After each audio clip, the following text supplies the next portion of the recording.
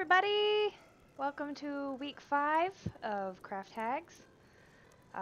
Today we're gonna be messing around with more felt, and I'm excited. We're gonna be making some crazy shapes today. I think we'll see. We'll see if it works out.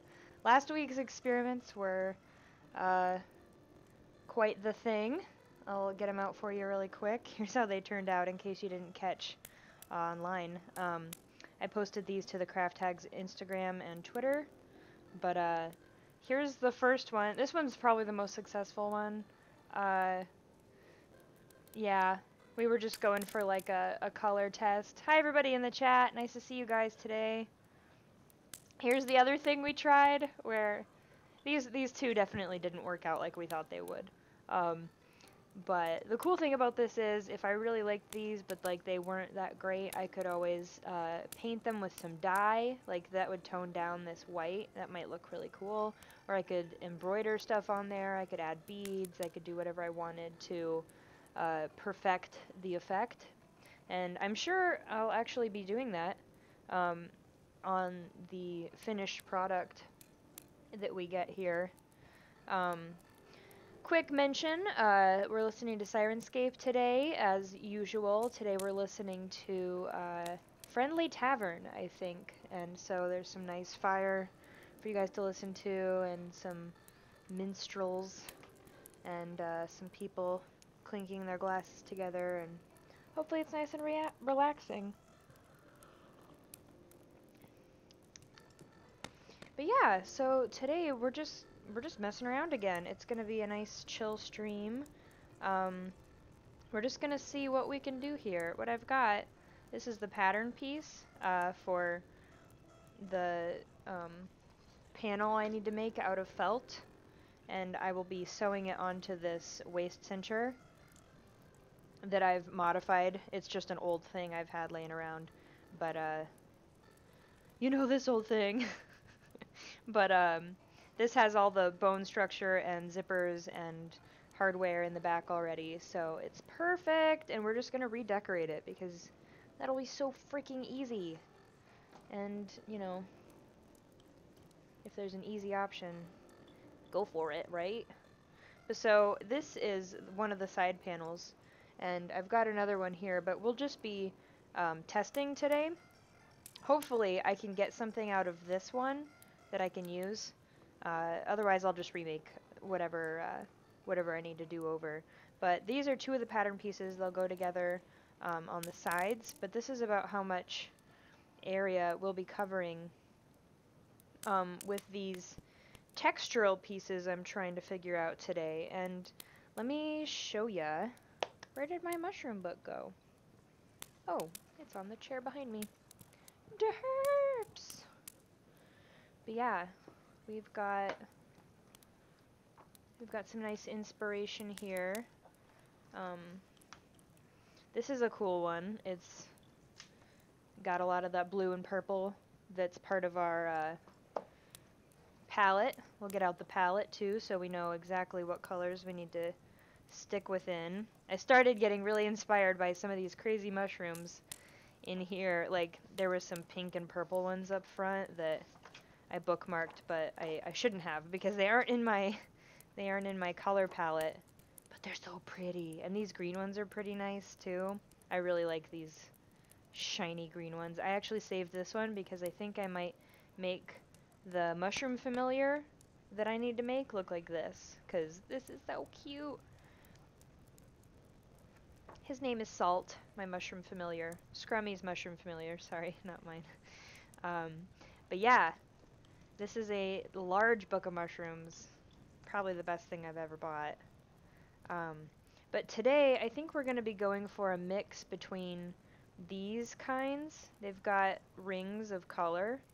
I know it's probably hard to see, but if you Google bracket mushroom, you'll probably see a ton of different kinds of really brightly colored, usually they're orange mushrooms that grow straight out of trees like shelves. And that's the effect we're going for today. Somebody asked in the chat if these are G933 headphones, and they are. Yeah, good eye. I like them a lot. They only act up sometimes. But yeah, I really like this blue, and I really like this purple. There's a little bit too much orange in this one. As you can see, it's a little warm for our color palette. But if we just replace those colors in that formation with the colors from our palette, we'll be good. And then we'll just be creating our own new kind of mushroom instead of trying to copy one exactly, which will be pretty nice. But what I'm going to be trying to do here is making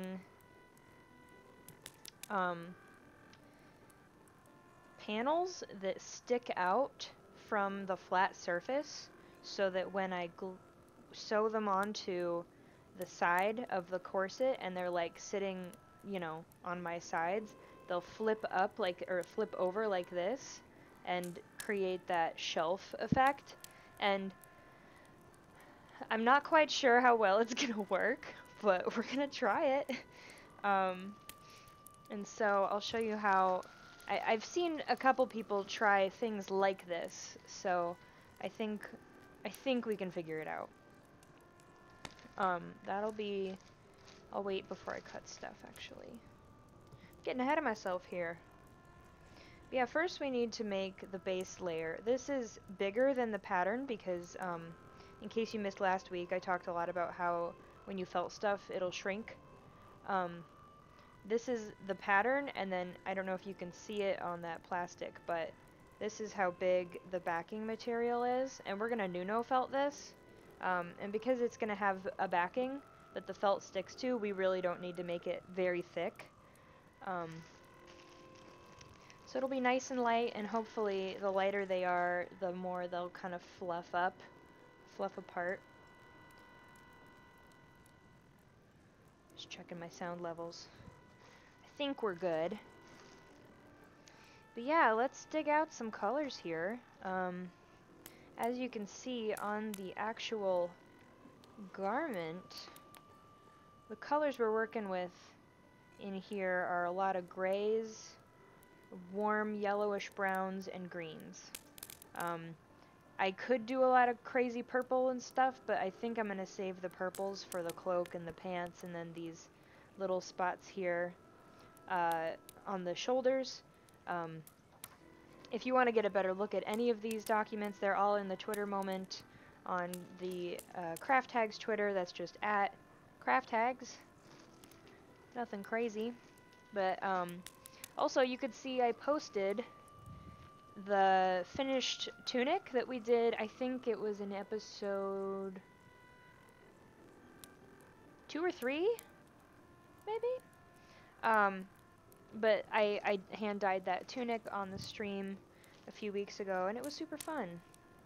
But I finally got a good photo set up. I've been hoping to not post too many, like, low quality, you know, crafting pictures where, like, everything's a mess, and trying to up my brand quality a little bit. So I invested in a cheap Amazon Prime photo setup and backdrop, and hopefully I'll be making stuff look fancier in the days to come. So I'm just going to be pulling out all the colors that I think might work. Also, I got a new shipment in from World of Wool, and I got some weird shit, you guys.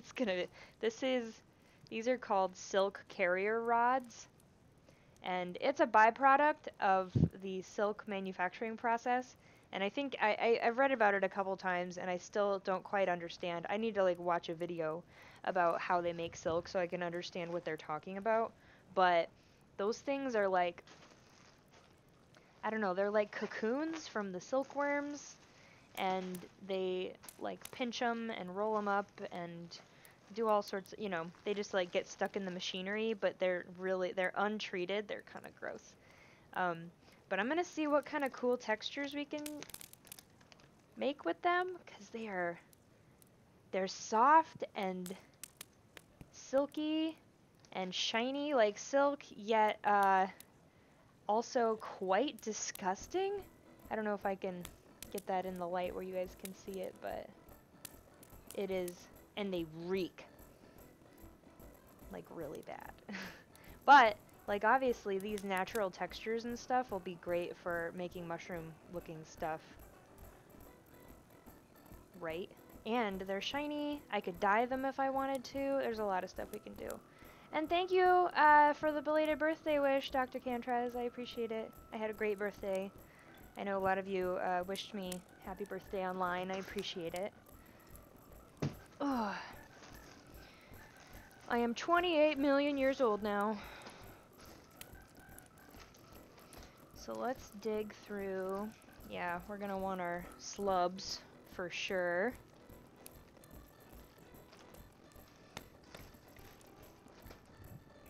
What kind of look are we going for again? I already forgot. Oh, I'm gonna sneeze. Hang on. Goodness. Those silk carrier rods are... I'm not allergic to anything, but they are... They stink, guys. They stink. So I'm gonna keep pulling out stuff, because I think we're going for like a greenish... Like a yellow-green... Well, like an olivey green mixed with purple mushroom. So we need green and purple. I gotta try to focus here. With hints of warm. So we'll get... These three colors are pretty darn spot on. Look at that! Oh, yeah. Oh, yeah. Yeah, and then we'll mix some of that in there. That yellow is pretty close to that green. We'll do those for texture. We'll keep that gray out. Just for some variation. It's always a good idea if you're going to be making your own fabrics and you're trying to make it look natural to throw a couple extra variations of color in there just to keep it from looking too samey. I know that's not a word. What would you call it? Homogeneous? I don't know. I don't know. And then I think... Yeah, let's get this grody yellow out too. Ooh, that's a good one. Oh man, everybody in the chat is older than me. I know. I'm a wee babe. I still have a lot of time here. What is this? Black? We don't want black. I need to get a better storage system where I can see all of my felt without throwing it all over my room.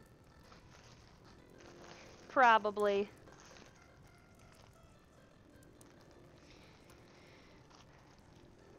So I've got two kinds of Angelina here too that we'll play with. This one's an iridescent blue into white, so that might be too light, but we'll see. We don't want it to be too sparkly either because she needs to look underdarky, not glam, I guess.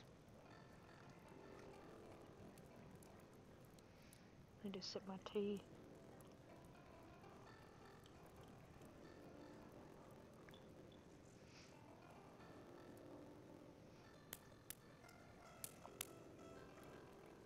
Ugh, I'm trying this new tea because my stomach's been acting up lately, and this one's like rose hips or something, and it tastes nothing like roses, for sure. I've got a little bit of this extra green too, so it's almost the same color. Alright. And then look, I got white, guys!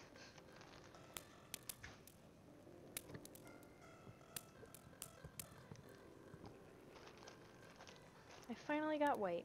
Alright, so let's move all this stuff over. The other cool thing is when I ordered this silk, I got real silk too. So this is like wool. It's not even going to show up, it's so bright. But look how shiny it is. Ugh, and it's so soft. Like, you would not even believe it. So soft. Love it. I love it! And then I also got this other cool stuff called Tencel. I think it's all acrylic, but it's super shiny. And so if I've got, like, it's shinier than silk. But because it's acrylic, we have to mix it in with other natural fibers or it won't stick. It's pretty slippery. So we gotta be careful with that, but we could get some really cool kind of glossy effects if we use that correctly, so that'll be fun. Here, let's just make a pile right here. So everybody can see everything we got. We'll clear our workspace a little bit. Just making a big old mess. Alrighty.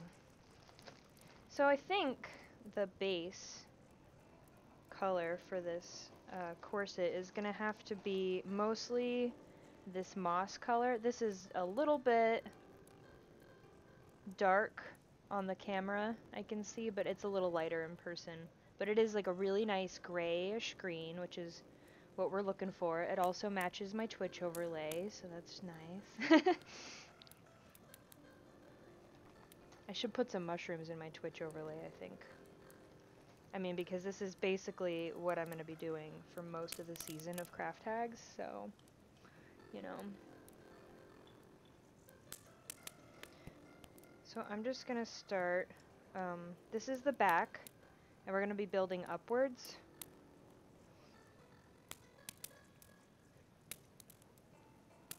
Towards the more visible layer. So this is really just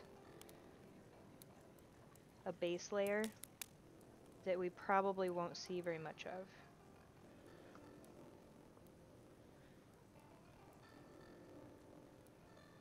And we're going to go super thin because I really don't want these to be heavy.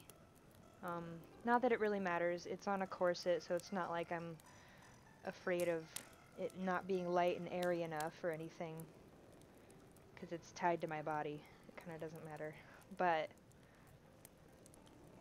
I don't want it to look too bulky either, because I'm wearing a waist cincher because Scrummy is supposed to be a gnome who has kind of scavenged her whole life. I wouldn't picture her to be a really healthy weight, you know, even. Like, she's going to be pretty gaunt and maybe even malnourished. So while it doesn't matter for weight purposes, I do want to keep this thinnish just to keep the silhouette of my body. Like, I'm a pretty skinny person in general, but this waist cincher is going to make those shapes just a little bit more pronounced and obvious. And when you're copying a character that's been drawn for fantasy, obviously the proportions are always pretty extreme. So if you're emulating a character like that, you know what kind of shape you're copying.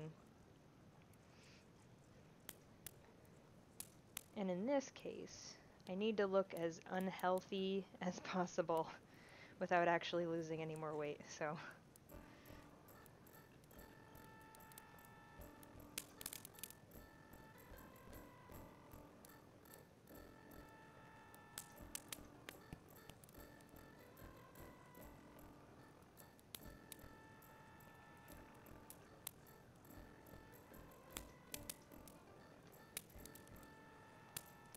And the good news is I've got plenty of this stuff. I think, yeah, this is 300 milligrams. Obviously a lot. I ordered that for, I don't remember what I ordered this color for, but for some reason I needed a lot of green.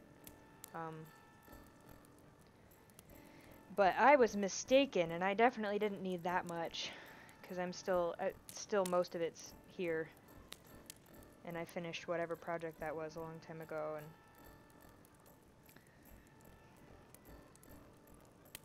that's why I really love working with wool and felting, is because it really doesn't take a whole lot, especially if you're not making huge garments or really thick garments. It goes a long way.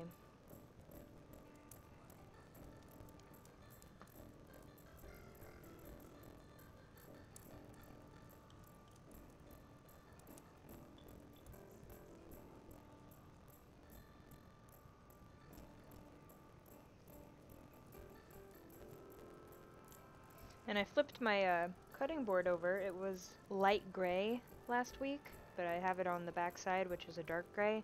So hopefully that can help with visibility a little bit. I know it's tough to see when I'm working with a lot of translucent and light colored stuff, so yeah.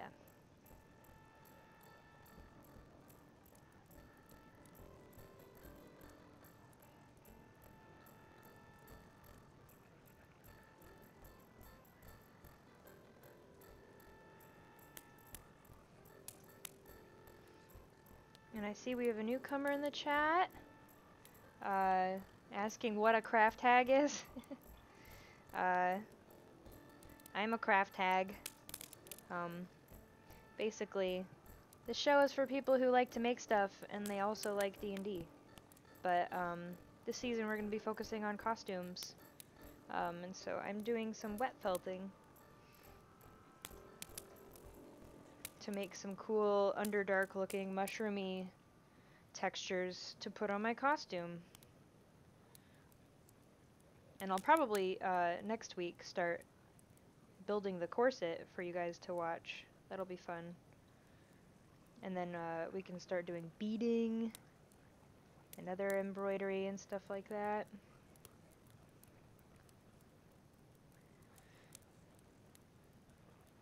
And I think we decided that boy craft hags are called craft hermits or something. I think we decided on that a while ago.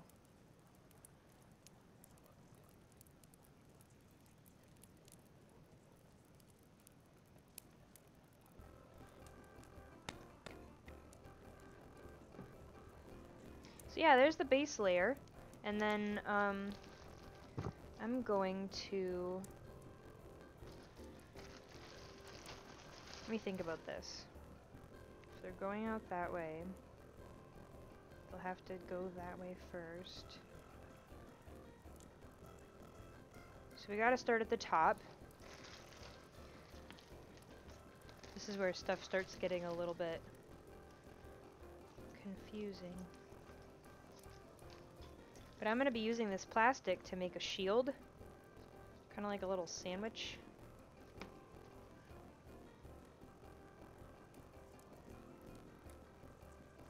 And then so I'm gonna start at the top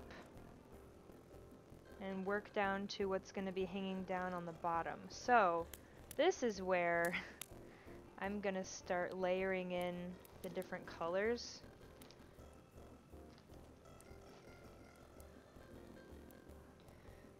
I think I want yellow and white underneath.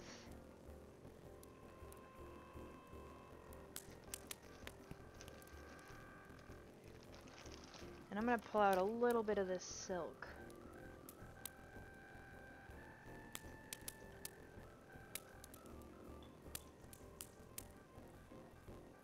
Oh, it's so soft, you guys. I can't even believe it. Oh, it's so wispy. You can kind of see how shiny it is. Oh, look at that. Ah! I can't even feel it going over my hand. That's so weird. But yeah, this stuff is really soft, you guys. It's like not even existent. And then I want to have some weird texture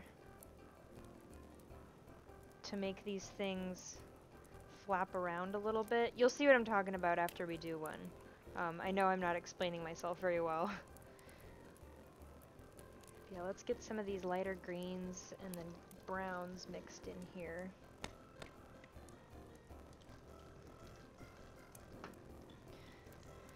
And then just a little bit of this blue, just to tone down all that warm saturation looking color.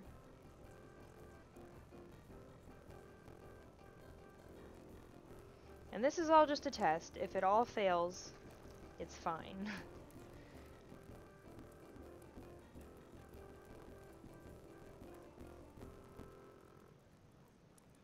But we'll see. Hopefully it doesn't.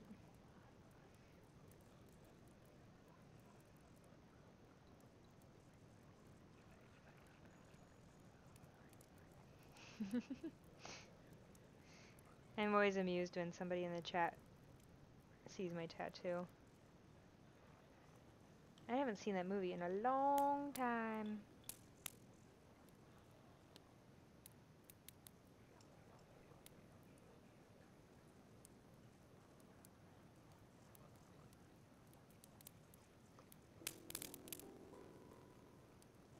So I think what I'm going to try to do on this test is just see if I can get the structure to work.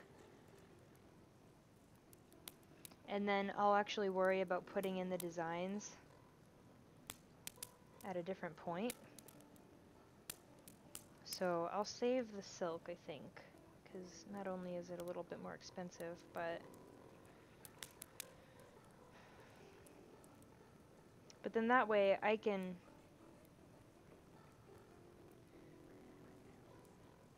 focus on getting the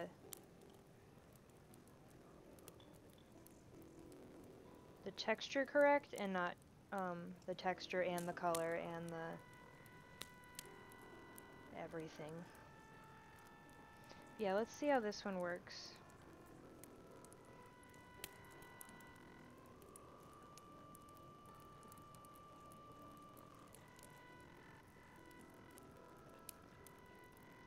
And so I put some of those big glob ones in there because after it's all squished together, I don't want it to just be a flat, like perfectly thin pancake shape. I kind of want it to do that mushroom thing where it has like thick parts and thin parts and it kind of stretches all over the place. I think this is going to look pretty cool, honestly, if it works.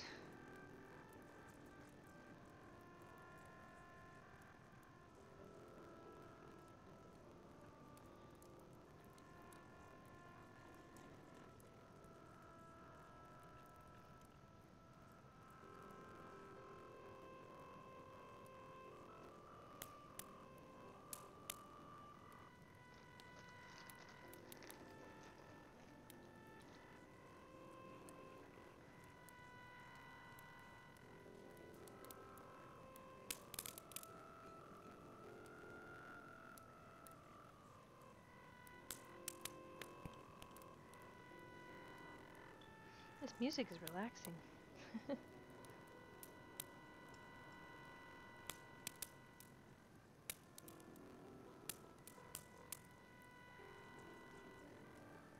Yeah, Knucklehead, I see you asking about the felt. It is kind of like making paper. Like you have your pulp, but instead of pulp, it's hair.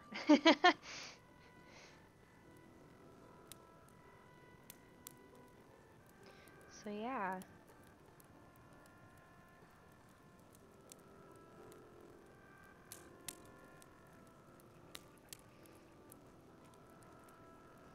Let's put that aside. And so, see, this is going to be the part that flips over, like this. And so I can see right now kind of what the top would look like. And then this stuff that is touching, you can see the plastic ends right here. There's this whole overlapping area right here that's going to felt into the background. So when I do the next one, I'll cover this, start another one, and then it'll attach down here. And I can do those as close together as I want, so I could make a ton of them. And then when I lift it up and it's all done, they'll all flip up like this and hang hopefully sideways. We'll see. But that's why we're testing today. But because this is the top one, I think what I want to do, because I am confident that it'll work, I think, I'm going to try just a couple more little design element things where I make like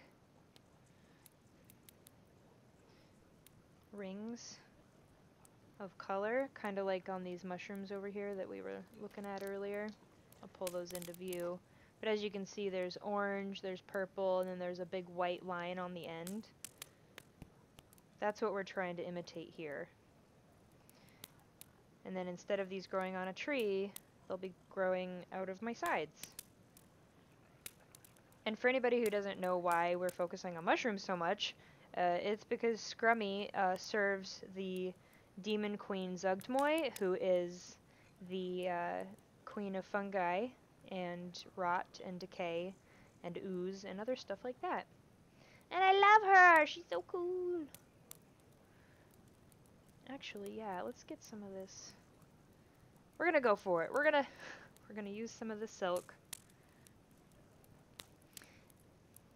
But yeah, Knucklehead, if you are interested in this sort of thing, the whole first episode of Craft Hags, which should be on the D&D Twitch channel, I mean the D&D YouTube channel, sorry, I went into depth about Scrummy and how she raised herself in the Underdark with the Myconids, and how her whole philosophy and everything about her is influenced by the Myconids, and she basically dresses like them, kinda, but you know, mushroomy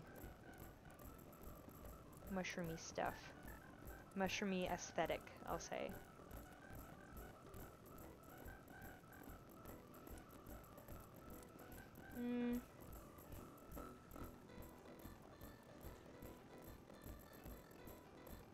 We're losing a little bit of our green here. Actually, let's do a couple little purples.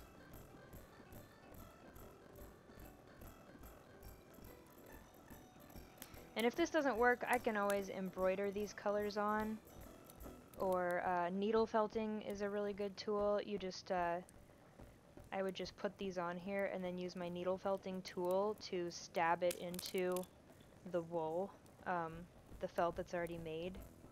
So if this doesn't work, I have options to fix it and make it what I was hoping for it to be. But we'll see. Maybe we won't need to do that.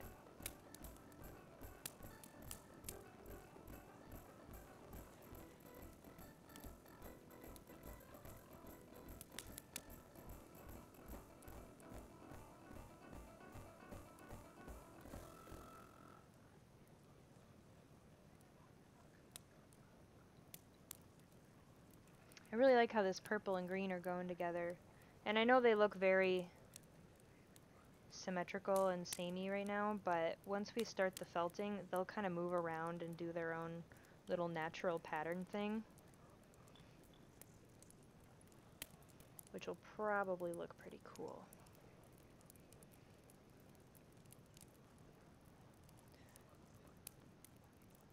And then I've also considered like getting clear beads that kind of resemble droplets of water, or like goo, you know, and sewing them on in different places so that it kind of looks like they're wet, because I think that sounds gross and awesome.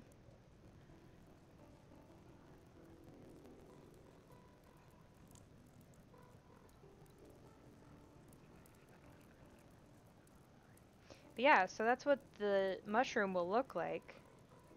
And this edge will probably be really irregular, which will be awesome. And then when we flip it upside down, actually I think I want to peel back some of these yellow layers and try to get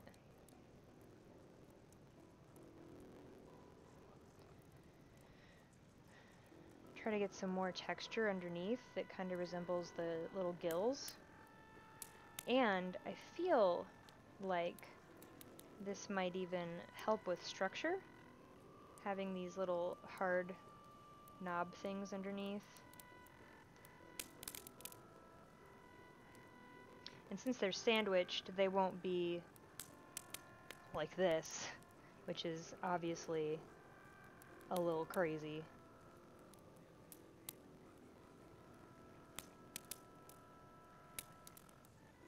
Knucklehead, I see you're asking, can you elaborate on why plastic? Doesn't that make it weak? If you mean the plastic sheets, that's just to keep different parts of wool from sticking together so that they become separate layers. because we're trying to go for this, like, um, this 3D effect where it's only connected on the edge, and then it'll hang off like a tree growing out of the side of or like a mushroom growing out of the side of a tree. So yeah, you can kind of see those in there, and I think that looks cool.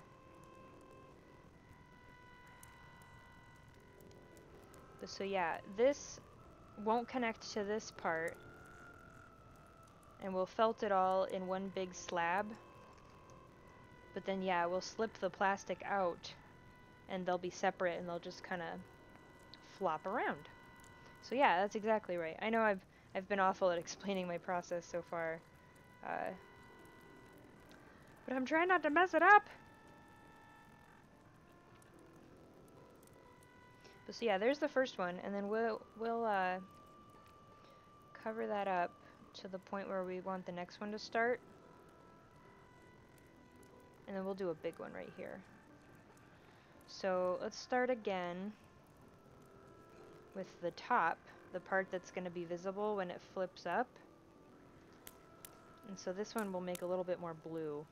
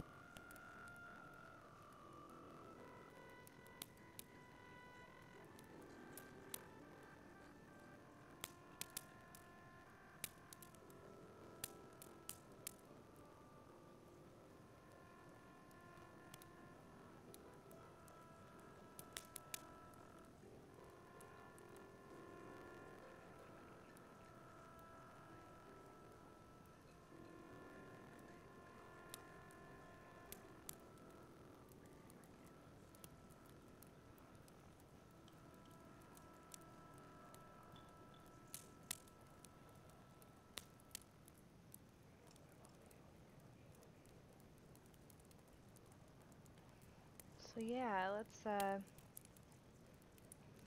sandwich this up.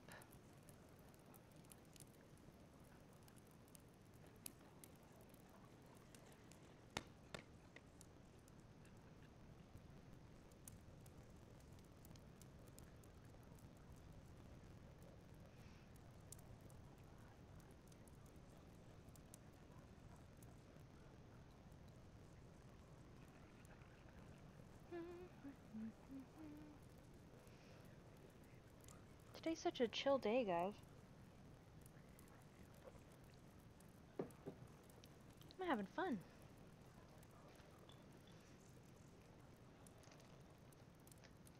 And actually, I think I want to use some of these silk carrier rods in this one. Let's just go nuts, and we'll do all the stuff and then see what it looks like on this test piece. Oh god, look at this. I don't even know. Ah, look at that. Ew. It's so grody. Ugh. And they're crunchy. They're really crunchy. Oh. Man, if that doesn't look like mushroom gills, I don't know what does, because that's hilarious. Oh man, you guys, this is gonna be funny. Ew! Ew, and it's gross. Oh, it smells so bad. I'm not even somebody that really reacts to smell that much. But goodness, this is something. Looks like a face hugger skin. Yeah. Oh, look at that. Wow! Oh man, this is cool. Oh man. Oh my god, look, it kind of looks like lace. You guys. Oh, I didn't know that they did this. Look at that. Oh my god. So yeah, for anybody wondering, these are called silk carrier rods. Any fiber store that carries or that sells wool or silk online. I like worldofwool.com. I also found outbackfibers.com. They have a lot of cool pre-made stuff. Oh yeah, I'm just gonna lay that in there and see what that looks like. Let's move it up so that it's up near the edge. Ugh! Oh god. Oh look, so I wonder if that happens every... I mean, 'cause this one's almost like a... This one's almost like a Band-Aid, like a sheet. Like it's really compact, like a piece of fabric. But I wonder if you can pull them apart, pull all of them apart, actually. Wow! Oh. Yeah. Ah! Look. Eee. They all come apart. This one's making a little bit more of like a tuft pattern. Oh, that's so cool though. Ugh. Yeah, I'm definitely gonna have to be using these like to sew on later too. Oh, it's so cool. I'm just gonna leave that naked right there and just like see what happens. What happened to my plastic? Oh, it's on the floor. I'm gonna cut another piece of plastic just to keep that safe, make sure it doesn't move around.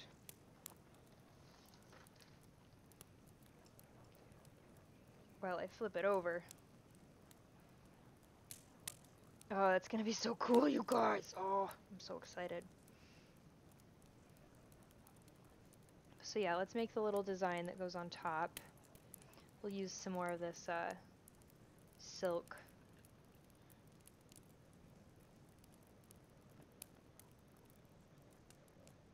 Cause it's shiny!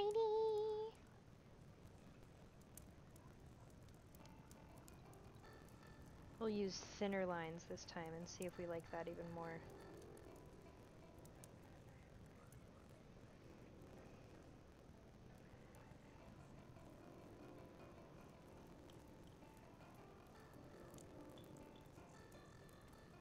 Man, this stuff sticks to your fingers.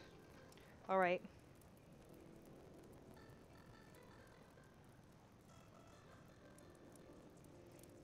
One more.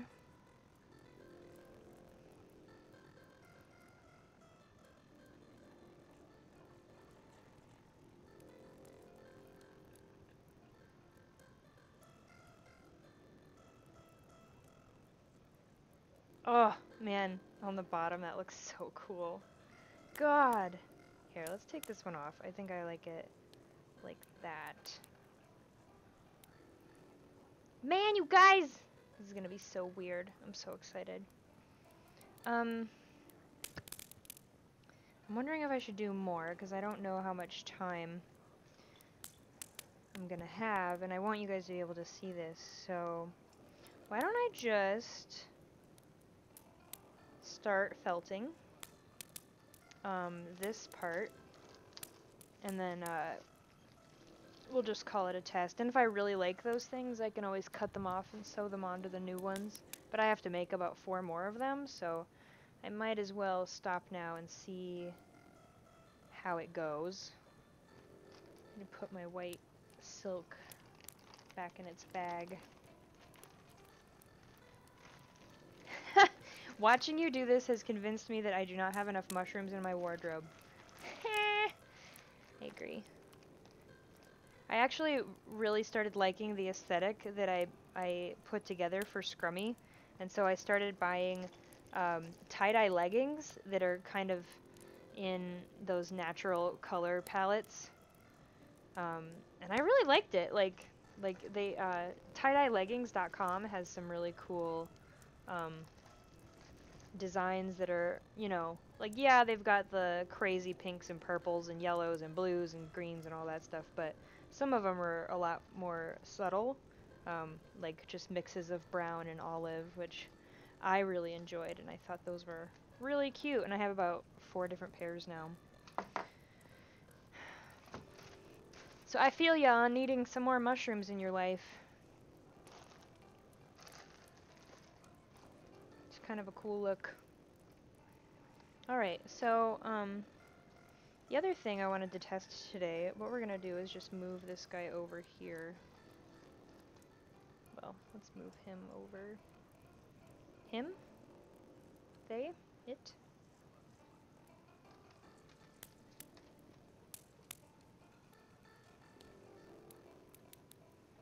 So that'll be over here. And I'm going to also try to make some of that veil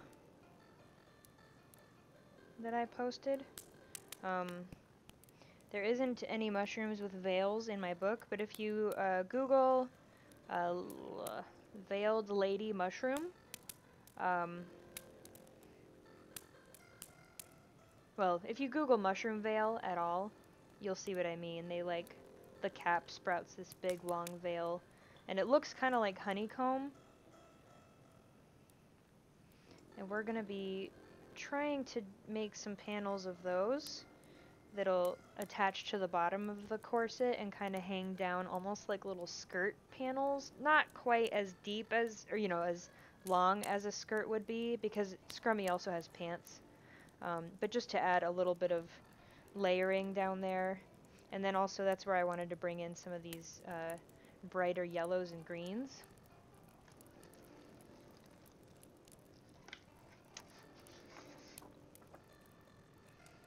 On the concept art, you can kind of see these squiggles of yellow and green down here at the bottom. That was to signify that, but we're gonna actually be spending a little more time making them look prettier than just squiggles. So what I'm gonna do is just make kind of like a thinnish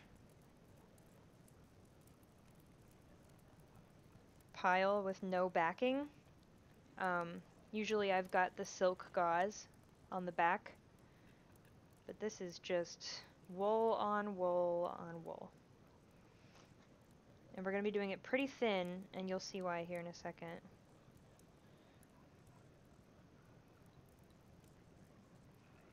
And I do want to darken it a bit, so let's get some of this darker green in here.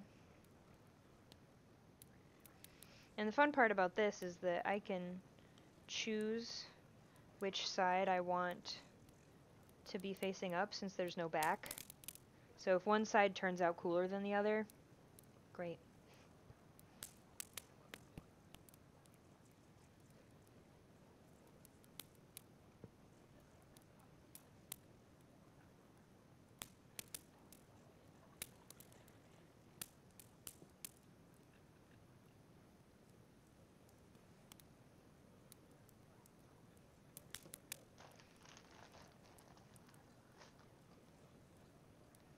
Some of this crazy yellow.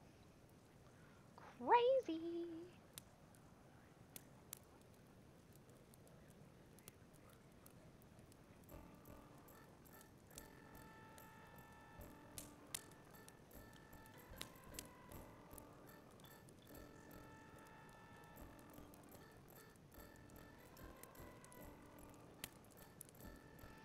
And I'm kind of doing a variation of yellows, like I started really with that greenish cold yellow.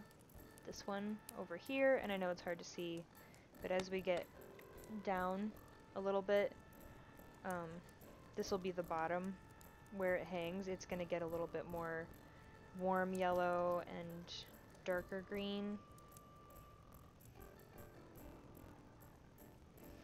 mixed together, and I'm really just kind of letting them fall wherever they want to really get the most natural color placement I can.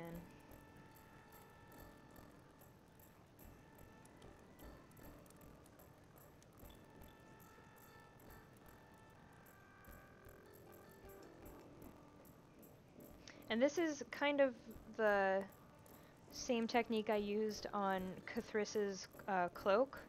If any of you have seen pictures of the Cthulhu costume I made for Chris Straub on the C team, he had a cloak of stars, but it had tentacles inside of it, and I made all of that out of felt.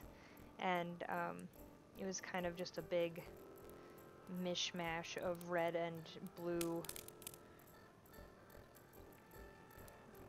colors.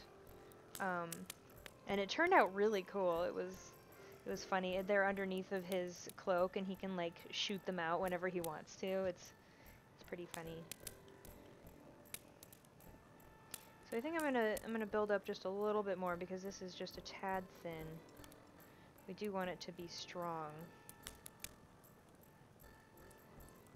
just not heavy.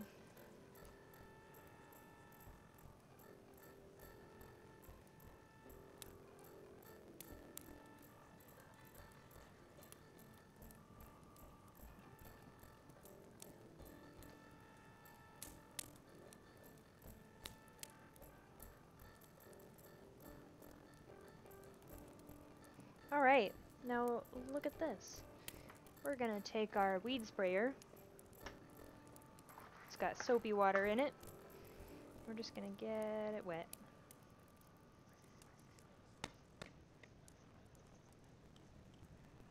And then same with this.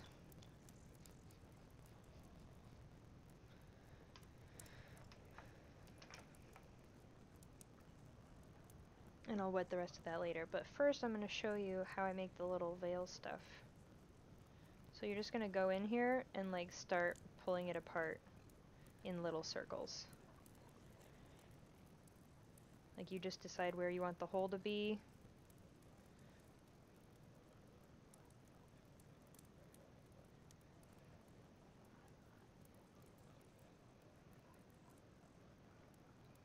Doop doop doop doop doop doop doop. And this will be a little bit of a process because I'm going to make these holes and then I'm going to do a little bit of felting, but then I need to come back in and make sure none of my holes are closing up that I want, you know.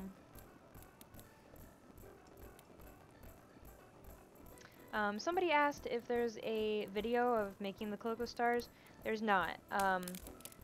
I had to make all those very quickly, and updating for social media wasn't a huge priority on that project, and I'm sad to say a lot of it didn't get filmed.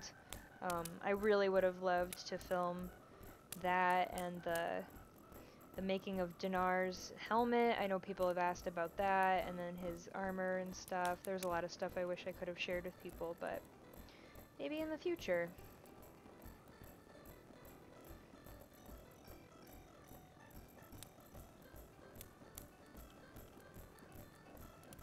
Yeah, as you can see, I'm starting to get kind of like a mesh veil looking thing. And some of them can be big, some of them can be smaller. It's all up to me. We're gonna make a big one right here. Big one.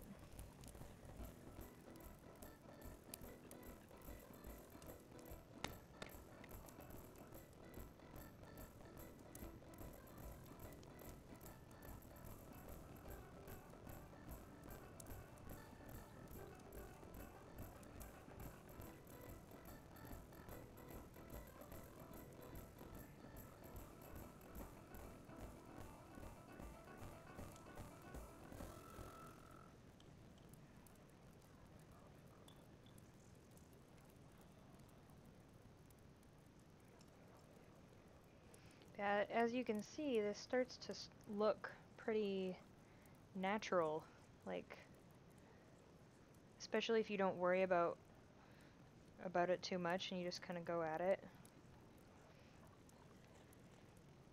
It's really not hard to imitate nature, especially when you just kind of let it do its own thing.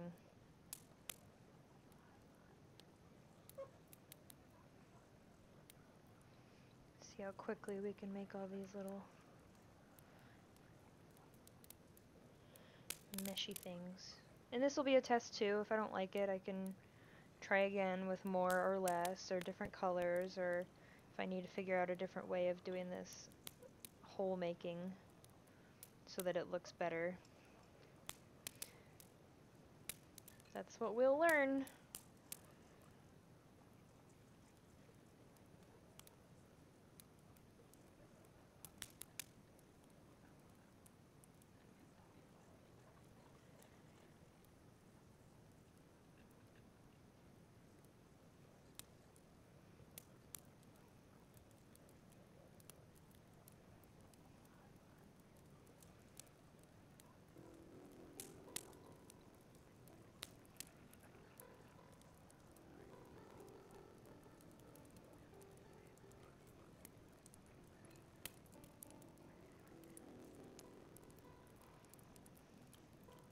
Here, we'll make one really big hole over here.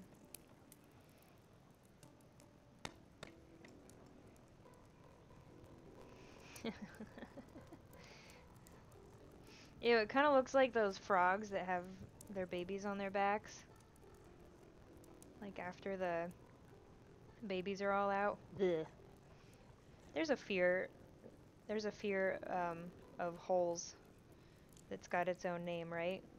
And that frog thing is one of those fears. Feeling those fungal vibes. I'm glad. Knucklehead, I've never used fiberglass. I've never wanted to make anything rigid with felt, but that is a really good point that you totally could use. You could even just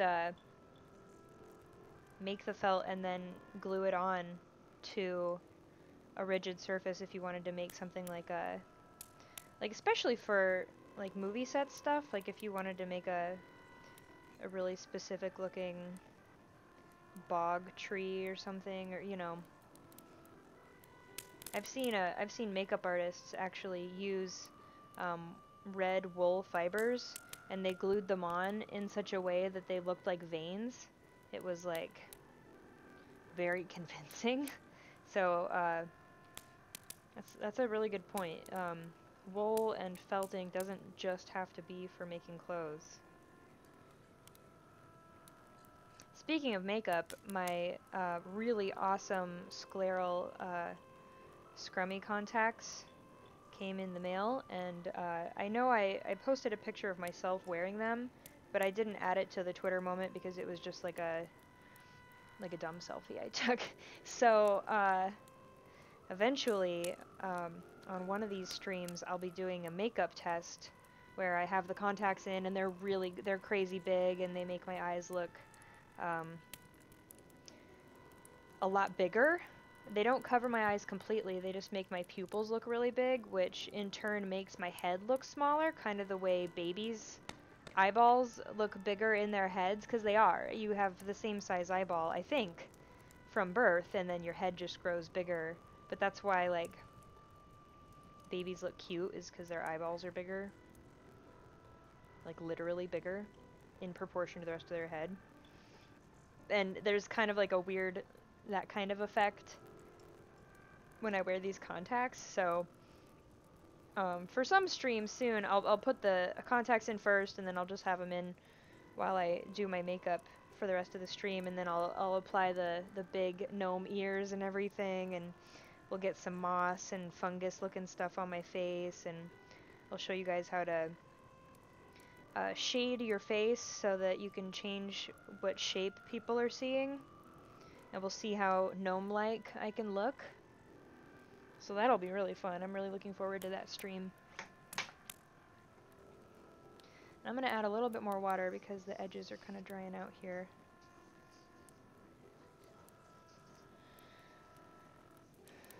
But then, I'm going to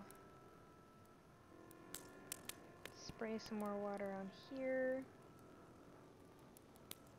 I'm getting water all over my desk. There we go.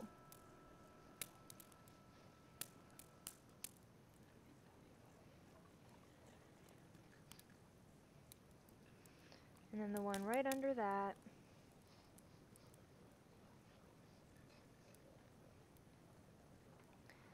Yeah, this will help me. I'm just going to felt this whole piece as a test and not do any more of those little shelves until I know what those look like. And then I'll just remake the whole piece. Or if it's really good, I can always felt separate shelves and then just sew them on underneath and nobody will know.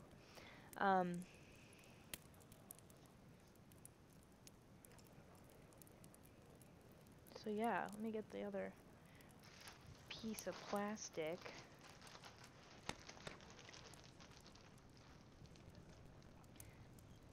It looks like my plastic's too small to fit over everything I made. So we'll just do one and then I'll move it over and do the other one separately. But at this point, I'm going to turn on the sander, so I'm going to mute myself so that you guys don't have to listen to that. But feel free to chat in the chat or ask me questions and I'll get back to you. I'll probably have a lot of time to read here. It should be done in like 2 minutes. But yeah, enjoy the music and stuff.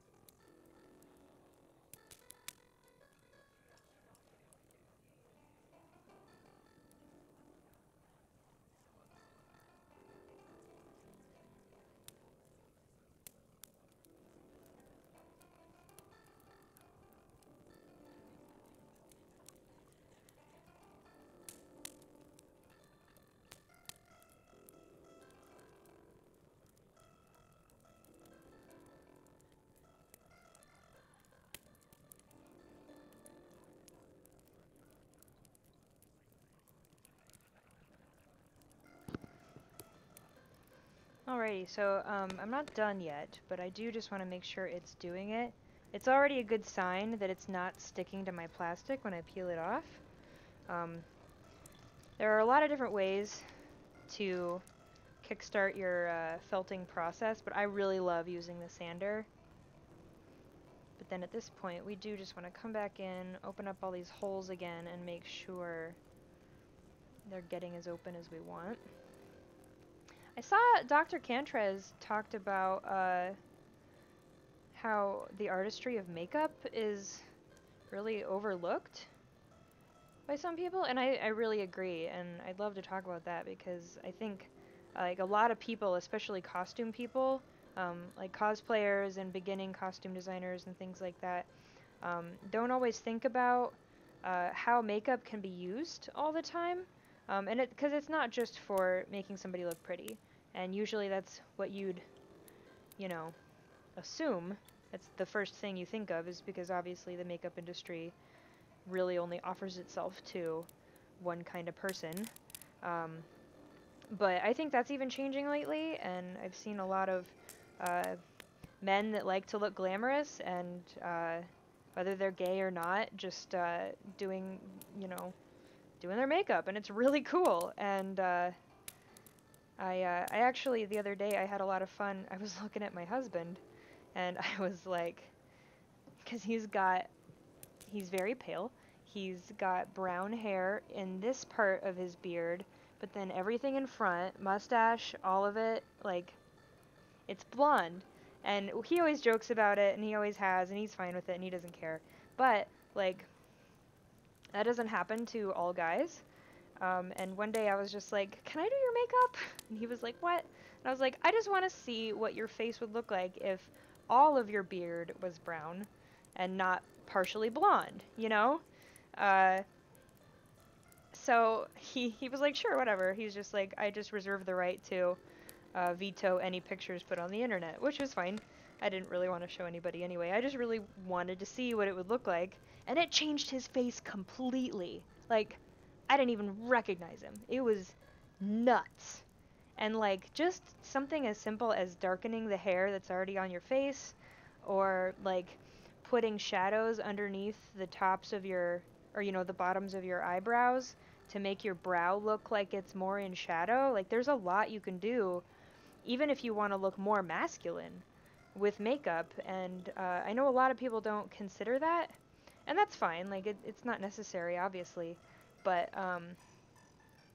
for a lot of people, they don't look like the character that they're wanting to cosplay, and even just a little bit of, you know, shadowing or hair color change makes a big impact. So, especially on the makeup stream, I would really love to talk about that. I even, at some point, I was messing around with the idea of doing a stream with Eric Benson over on Penny Arcade, because I did a cosplay stream with him, and I was helping him try to figure out how to make himself look more like Geralt of Rivia from The Witcher.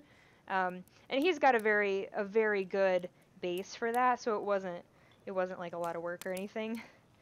But I was joking around that I would make myself look like Geralt from The Witcher just for fun as a part of the stream too. And it never happened, but it still would be fun to uh, just play around with the idea of like using makeup in a lot of different ways. And I know there are other cosplayers that do that out there already, and obviously there are makeup effects artists that are masters at that. But I think that's something that cosplayers could totally use more. Okay, so I've made my holes bigger again. I'm gonna do another set of sanding, and I'll be right back, okay?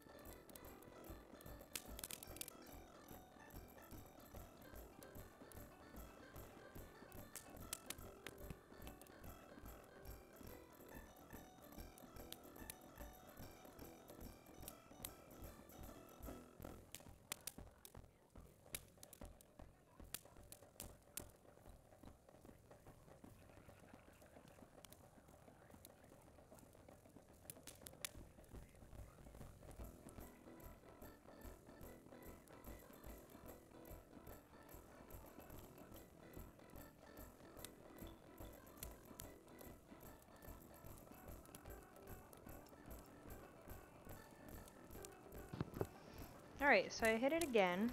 I actually need to clean up my mess because all the water is shooting out all over my desk.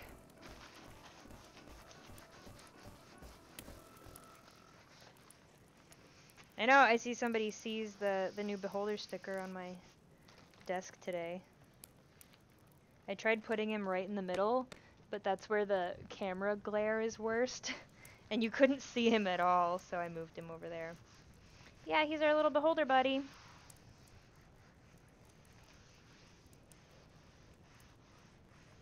We should name him. Somebody come up with a cool Beholder name for craft hags. This specific craft hags Beholder.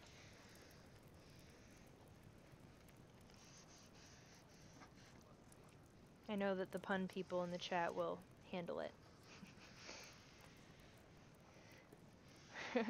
Fred.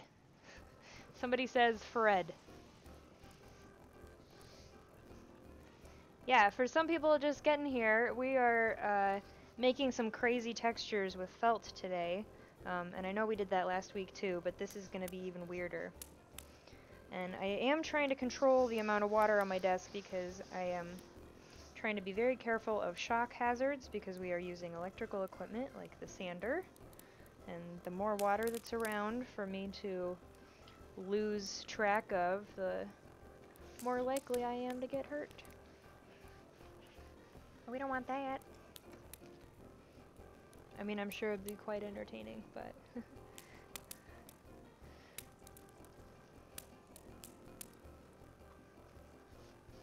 Alrighty. But because I felt this is pretty good, I'm gonna start rolling some of these things together like this to make them a little thinner, but not all of them. Just a few. Especially around the edges. We want that edge to be nice and solid. But then if you only rub together some of it, the other parts will stay more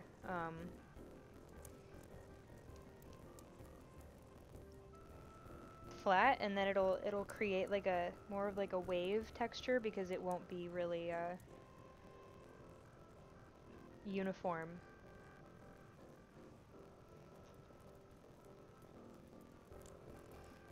But yeah, once you get, like, let's say we really want this one to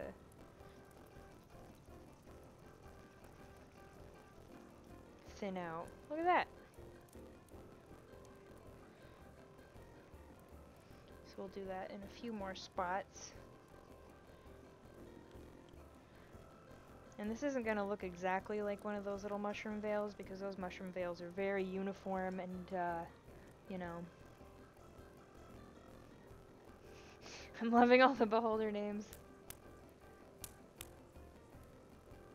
Beauty. Oh yeah, and by the way, I think somebody mentioned earlier, but we do have a Discord. Thank you to Crystal for setting that up for us. But if you want to go and talk to crafters during the week when I'm not streaming, or just share your ideas or ask for help, there's a bunch of people in there that are all very good at a bunch of different things. And that's our little gathering place.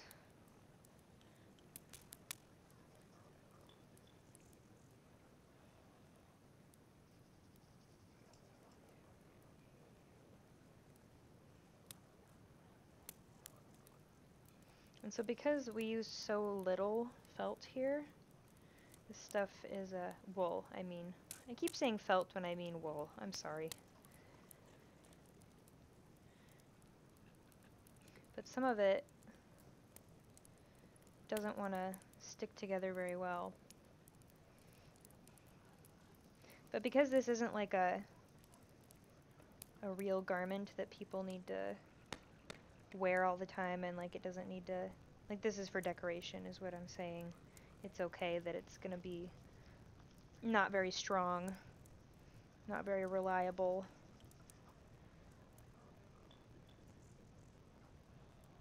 But that is something you're going to want to consider if you want to make stuff out of felt, is that felt is only good for some things. But yeah, I think I'm going to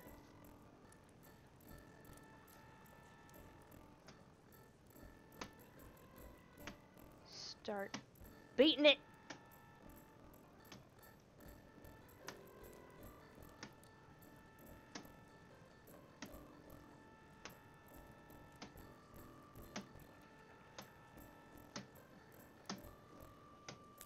We'll see what happens with this. Then we'll do our other experiment over here separately.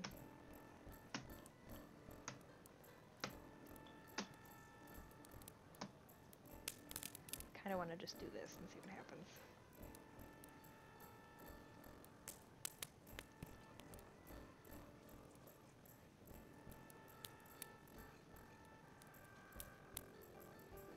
Alright, so this is quickly becoming a small mess, but that's good. We're gonna flatten it out and see what's happening. Oh boy, you guys. Oh, that's gross. Oh, yes.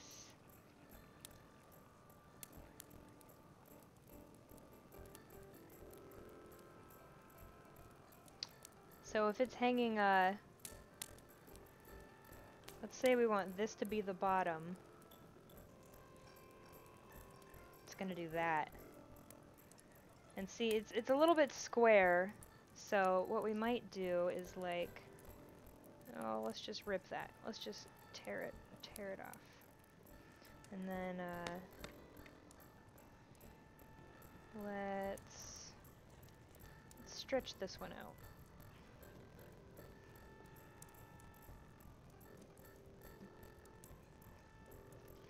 We'll see how it looks now. Oh yeah, see now we're getting a little bit more of a round shape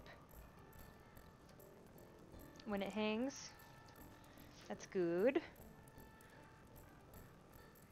Yeah, that is super disgusting. And perfect. Look at that, you guys.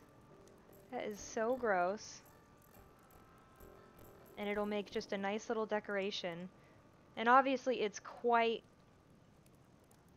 fragile. Not all of this has felted together really well. You can still see how thin it is. It's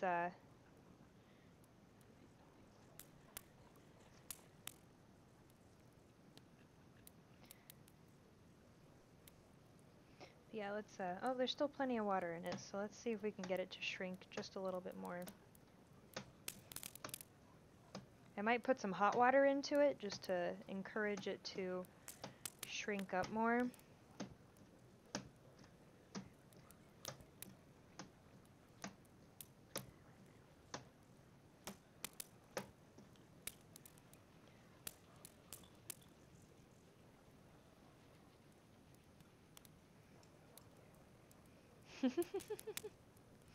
Yeah, Obo Crazy has a great point that gross just means good on this stream.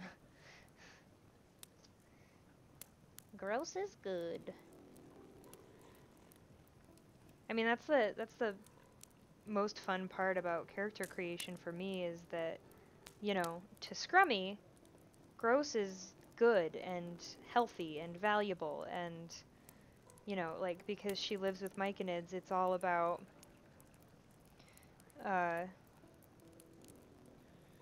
it's all about promoting decay and the circle of life that way.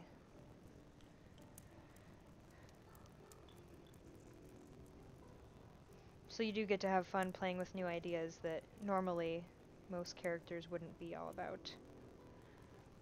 So I'm gonna keep this one, but I decided it got too long to be a thing that hangs off of my waist, and so we'll hang it this way instead.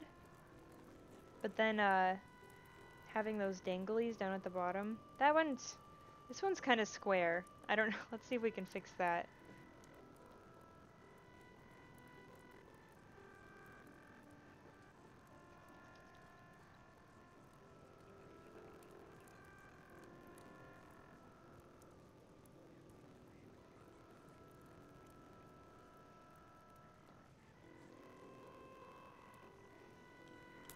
Yeah, that's starting to look a little better. And then I can always trim off things that don't quite hang right, or you know, they just aren't what I was envisioning once I get it on the corset. Man, this is gonna be the grossest corset. Yeah! Okay. We're starting to get there. Look at that. Look at how disgusting that is. Ugh. Oh, I love it. I love it. And I'll post better pictures of these on the Twitter and Instagram I might not add it to the moment until it's all on the corset and it looks great, but like, wow, look at all those different color variations in there. That looks so cool. And then, like, just kind of hanging off my waist down by the side, we'll add a nice textural layer. That's actually perfect. I love that. I am actually going to use this. I love it. I'm in love. Alright, I'm going to hang it over here so nothing happens to it. And then let's see about this dude. Whoop. So for anybody who just got here, I built shelves of mushrooms onto this piece of wool. There are a lot of different techniques in here, but I think they're going to be pretty cool. And so with these layers of plastic, what they're doing is keeping it from sticking where I don't want it to stick. So I need to scoot that one in just a little bit. It got moved. And then where it doesn't stick, hopefully they'll flop over. So let's try this. Let's see if this will work.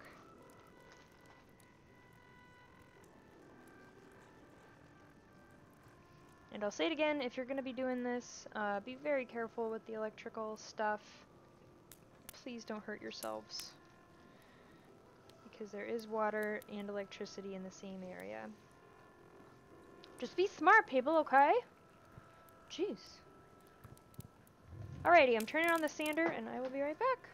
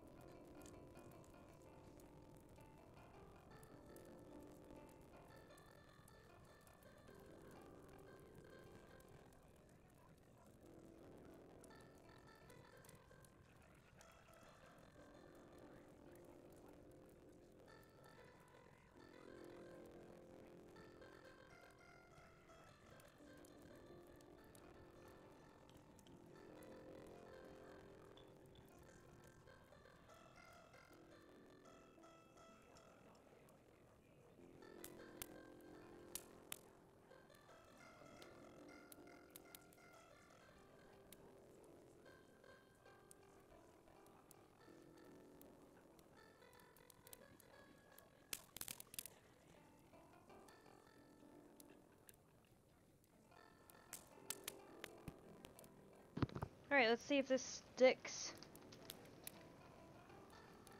Yeah, so as you can see, I didn't do any sanding over here, and it stuck to the plastic, and it didn't come all the way off, luckily, but over here, let's see if it's sticking. It's starting to. I'm gonna get a little bit more soap.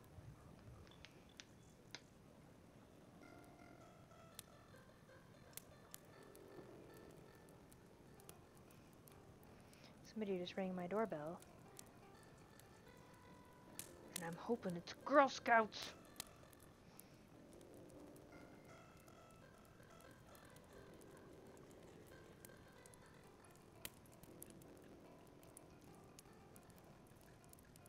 So this silk carrier rod thing that we were very excited about isn't sticking super well, so I'm gonna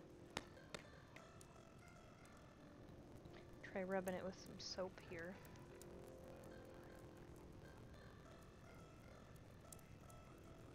Yeah, I have high hopes for this thing.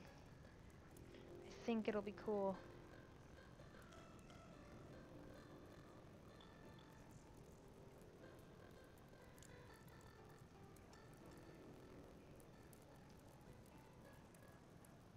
Man, we had several Girl Scouts come to our door, like from our area, and like we just couldn't say no to any of them. So the first one I think we bought Thin Mints, and then the next one I think we bought the Samoas from, and then I was like, well, if there's another one, you better get those lemon ones. We'll just keep ordering different cookies from each girl. I thought that was funny. I mean, 'cause hey.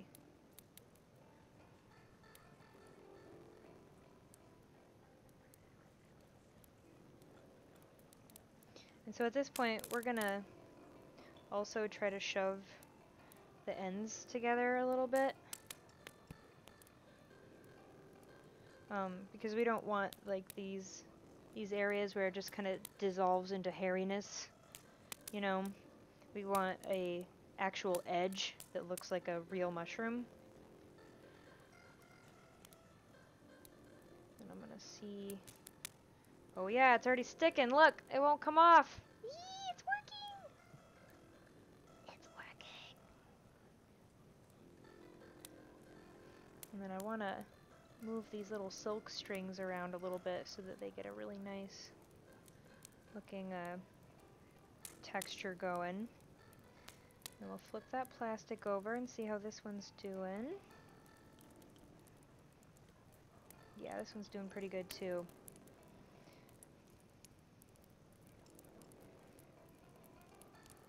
Yeah, if this stuff interests any of you guys, and you're looking into felting more, definitely Google Shibori. It's Shibori felt.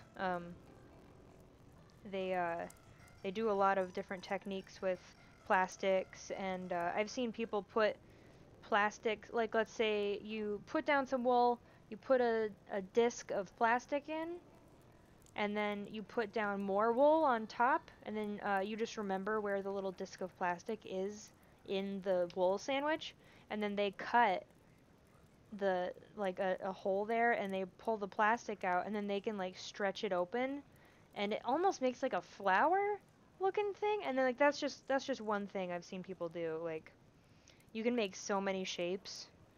And I'll say it again, it's shibori felting, Shibori. And people are doing some crazy stuff. And it's pretty cool.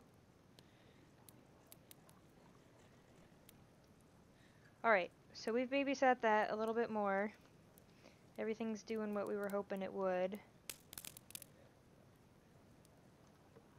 I think this time, though, I'm gonna move the plastic over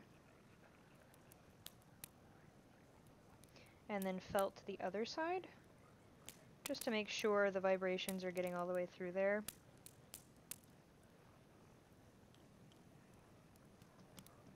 And all the water and stuff. We'll add some more soap to this side.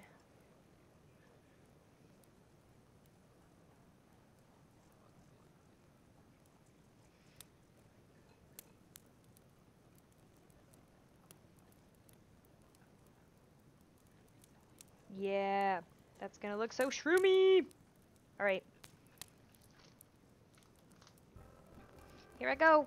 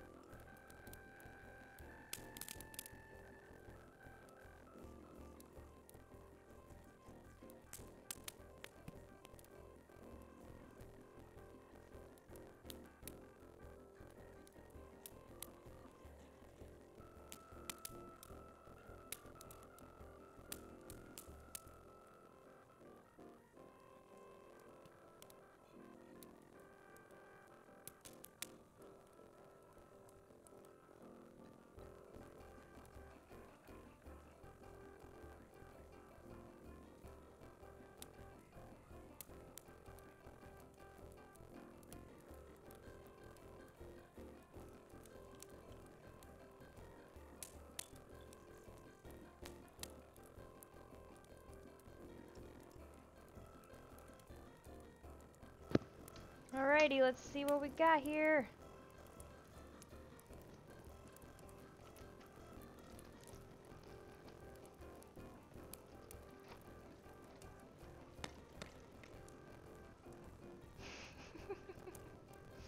I see somebody asking what the vibration does. It basically it's what mats the hair together. Like if you wanted to make a mat of hair, you'd go like this. But I can't do that with felt that's been neatly laid out, or else it would just go everywhere. So the sander just does mini vibrations, and way faster than I can, and more efficiently. So it happens a lot faster, which is really cool. Usually, I think like this is a pretty old way of making cloth.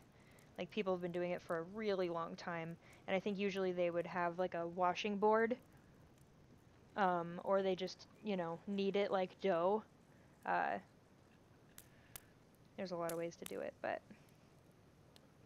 so now I'm just gonna start working this by hand a little bit.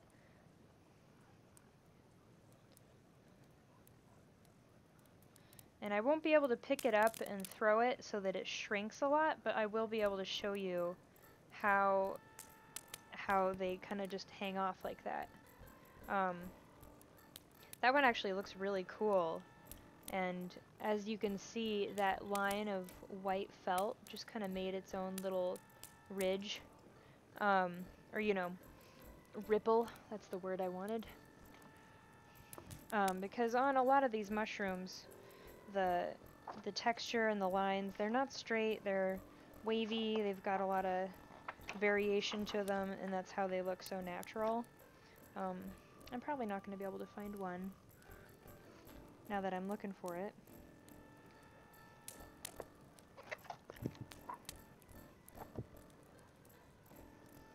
But yeah, here's kind of what we were going for anybody who didn't see the beginning.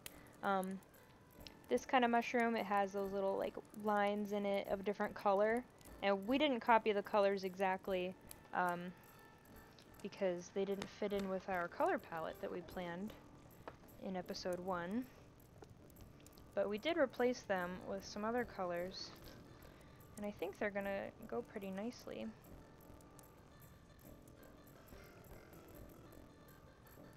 But so then at this point, if I want it to just shrink in the middle, I'll just go like this.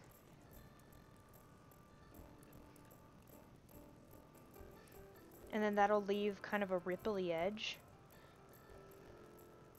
And I might not get it to do that before our time is over today, but if not, I'll make sure to post lots of pictures of the finished product and when it actually worked out and what it was supposed to look like the whole time. But this was a pretty good experiment for just testing it out.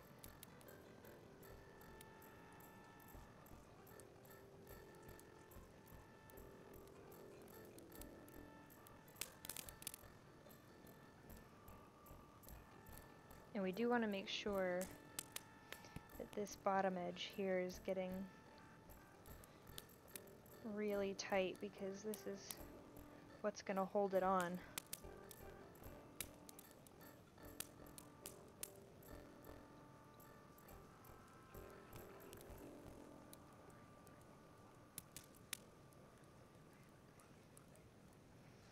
Yeah, as you can see, this one's a little big. It might just fall flat. Which was part of the test. We needed to know that. After it shrinks up, I'll see how small it gets, but I'll continue adding more mushrooms, and I could even add, there's so much room in between where this one sticks and where this one sticks that I could put like 2 more in here if I wanted to.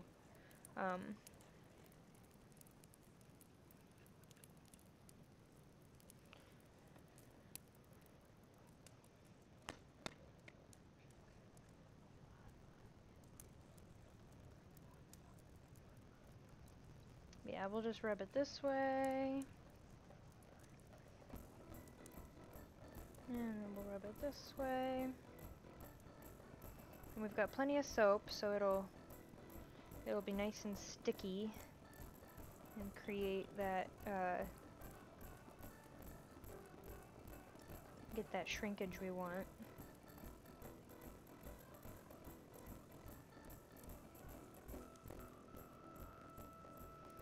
Let's see how it's looking on the back, because this was the part I was really excited about. Where'd my other little plastic? There it went. We don't want this to stick to the next one.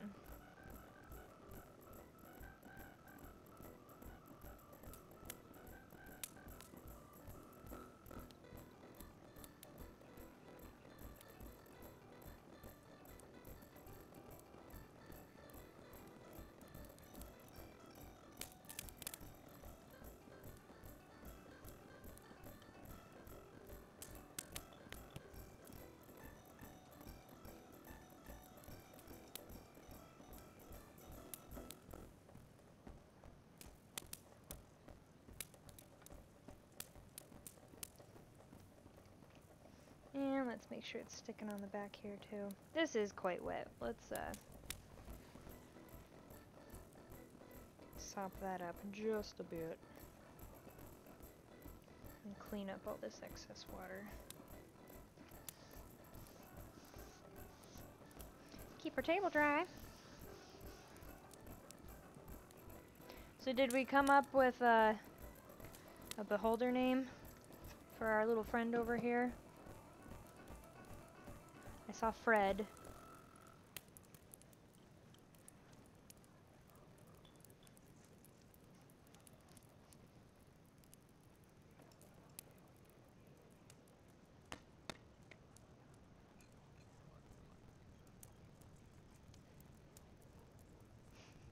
Fred! Mississippi! Oh man.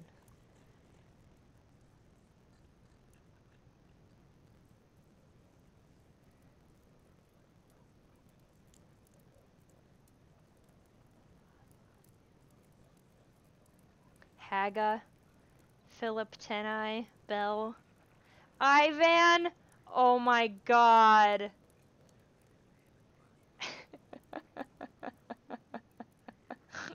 I'm sorry, but Ivan has me cracking up.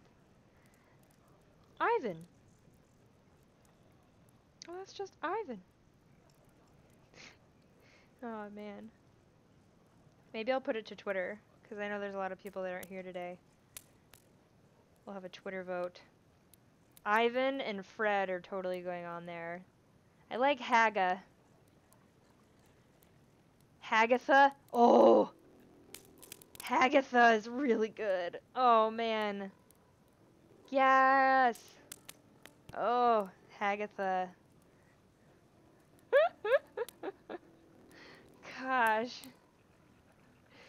You guys are good at this. See, I'm the worst at words. I can't just make up fun words like that. I can't think of them. My brain don't do that. Alright, I'm going to I'm going to sand this one more time and see how shrinked we can get it. Getting my book all wet.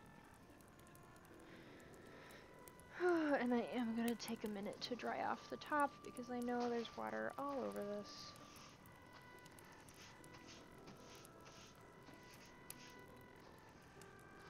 Man,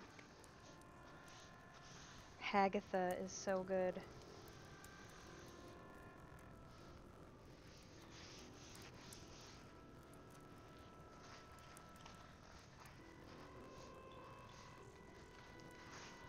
Man, there's a lot of excess water.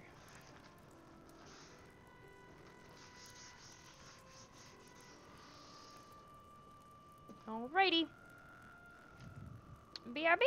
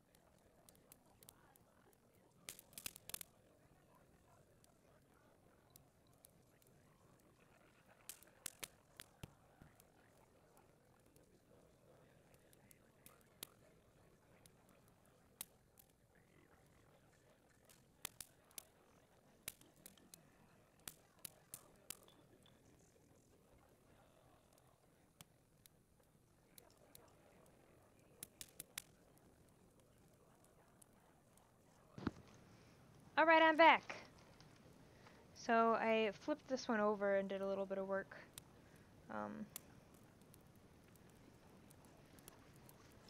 With it open on the other side to try to make sure that this one was sticking really well, and it totally is now.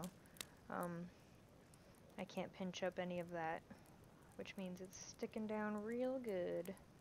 And it could use a little bit more, so I'm not gonna go crazy yet. But oh no, look!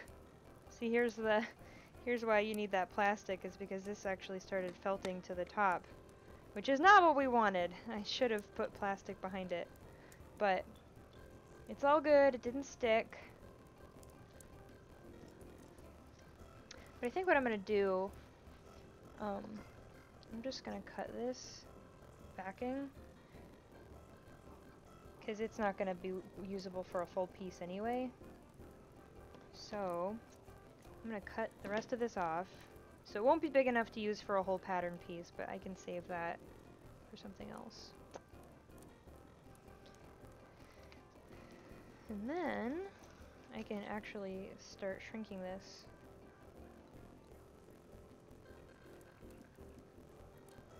Boop.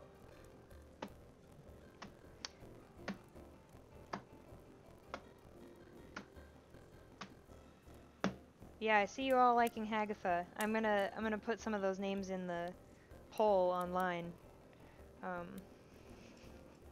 'Cause that's really funny. I think Hagatha is gonna take it, but I'll still leave it up to the people. Hag door. Oh my god! Actually, my favorite character from The Birdcage, the movie,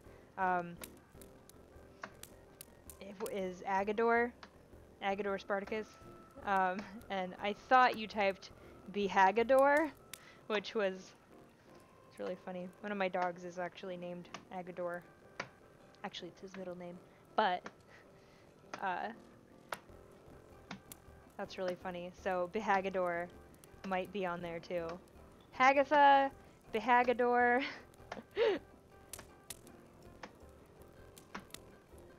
Good names, guys. And so now I'm just throwing this to try to encourage it to shrink. Getting all the fibers together next to each other, scooching up against each other, really encourages it to shrink into itself. But we do need to make sure we're paying attention to what's going on, because it's really easy to just ball it up and then call it a day and see, you know, just throw it forever. But we don't want to do that. We want to make sure it's actually doing what we want it to do. So I'm gonna put it kind of in the way I want it to sit, and then ball it up. Woo! There's a lot of soap. I'm gonna go wash out this just a little bit, and I'll be right back.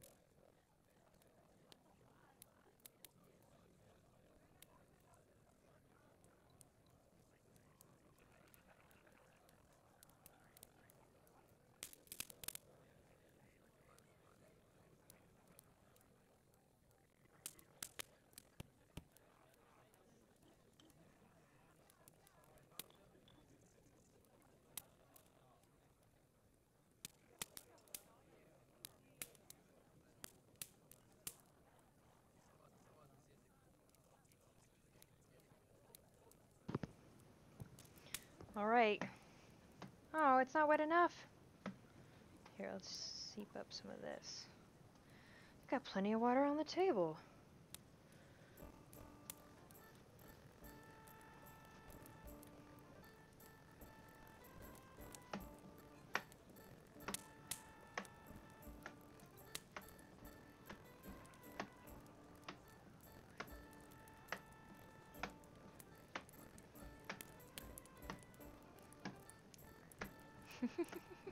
I'm glad we're teaching you survival skills, Dr. Cantrez. So yeah, this is starting to... I mean, like, look, once it shrinks up, you guys, it starts to look really mushroomy. Look at that! Oh! So, on the corset, it'll hang like this. And obviously, this one's a little bit too floppy, but if there was another one under it, or if it shrunk a little bit more in the middle,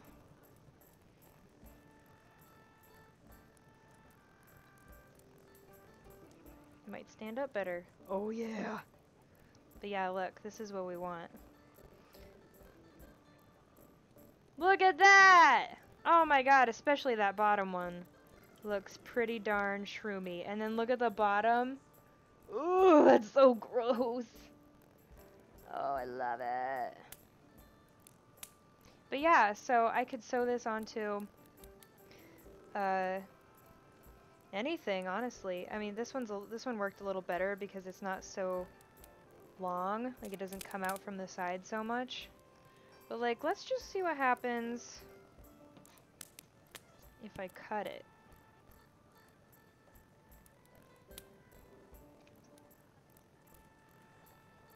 We'll put some squigglies in there too. So this was a good test piece.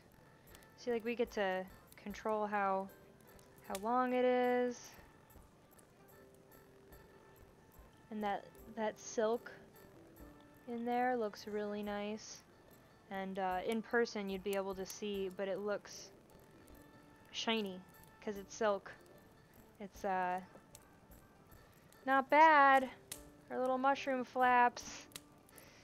And then for anybody who missed it before, I'll show this again. This was the mycelial veil that we made. That's going to be part of the corset too. It'll hang off the bottom, kind of like a little skirt flare thing. But yeah, look at that, you guys! They did not turn out half bad. But yeah, I will keep you guys posted. I'll probably be doing a lot more of this week, and then we'll start on the corset next week, or I might just go ahead and make the corset so we can start playing around with beading and embroidery and whatever else I feel like it needs. We might need to do another round of dyeing. We still got pants to make, we got a cloak to make, we got a little mushroom familiar. I'm going to make him out of silicone. He may or may not light up, I don't know. There's going to be a makeup stream. We got all sorts of stuff coming up, and I don't even know what else we're going to do, but I have 20 episodes to fill, so we'll see what I pull out of my butt for this one. But there's plenty of work to be done, so we'll have a lot of fun trying out new things and coming up with new fun stuff to put on this costume to make it just look as gross as possible. And watch out for this Twitter poll where we name this guy or girl Hagatha, be Hagador or whatever. But yeah, stay tuned for Greg Tito coming up soon. They've got a lot of interviews today, and they're talking about the new book that's coming out soon. So yeah, check out Craft Hags on Instagram and Twitter. That's where I will be putting all the stuff. If you miss any weeks or you just want to see what we've done already, stuff like that. And I think this will be up on YouTube. I think they put these on YouTube. Yeah. But yeah, and check out the Discord if you just want to hang out with other people who like gaming and like crafting and make some friends there. Or, you know, not. I don't know. You could lurk. But anyway, everybody have a great week, and I'll see you later.